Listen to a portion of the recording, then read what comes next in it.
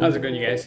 I just want to do a quick update video today on the fig pop or bag method that I've been using this year. There's several reasons why I went with this method. I listed it out in the previous video, but there were a couple things I forgot to mention. So let's say you have a fungus gnat problem.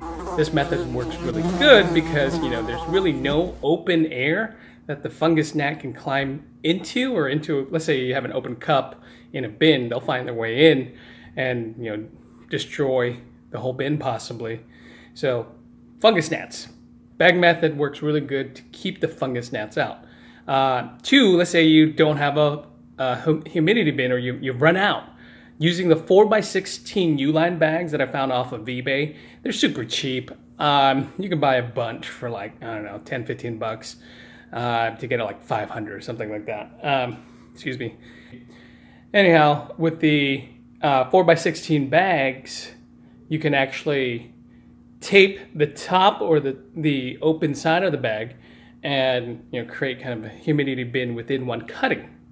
So the other good aspect about that is that let's say you end up getting mold in a bin full of cups, that mold won't spread if it's individually packaged inside of one of these bags. So there's a number of good reasons, but those are two reasons that that I forgot to mention in the last video.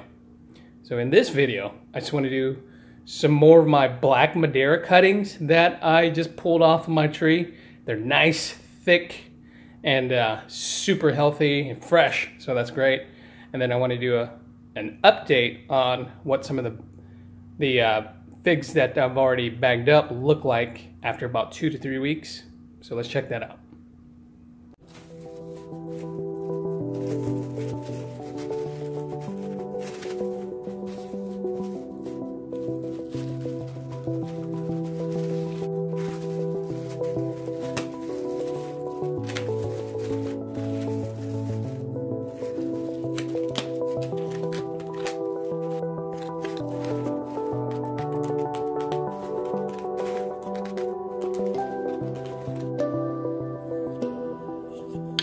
Okay, so now that I have these bagged up, let's say you don't have a humidity bin, and or you've run out of space like I have. I've been putting these into cardboard boxes because technically, using this method, because of this extra, I guess this extra top piece of plastic, I can just simply take a piece of tape and fold this over like that and tape it down. And so now I have this fig completely sealed off.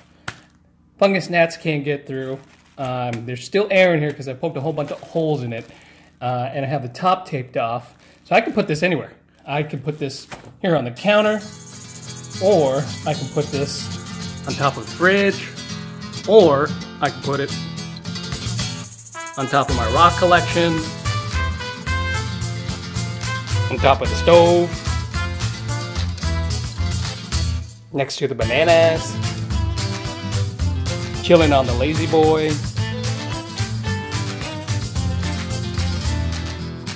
Well, you get the picture. Anyways, here's all 7 black Madeira cuttings, all bagged up.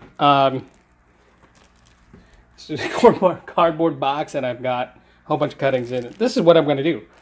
Bloop! That's it. Actually, probably not. I want to stand them up because, the leaves grow out, whatnot. I don't want it to break the cuttings underneath. So, I will find another spot for them. Actually, I have one right here. Okay, so that's where they're going to sit. Right into this little basket thing. It should do just fine. Okay, so now I just want to show you what some of the cuttings look like that have been in the bag. So this is an update on the ones that are already in the bag. For the last, I don't know, 2 to 3 weeks. Roots down here towards the bottom. Leaves on top. Looking good.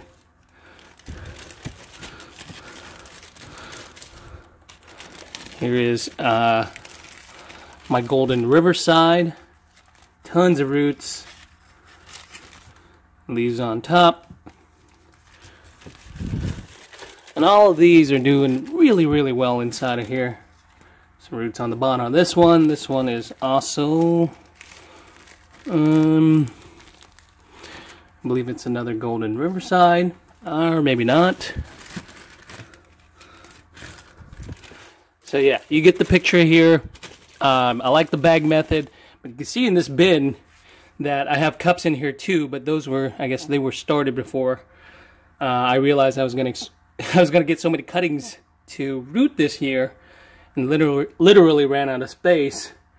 So I had to go to the bag method so that I can conserve a little bit more space. I mean, the cup method is fine too.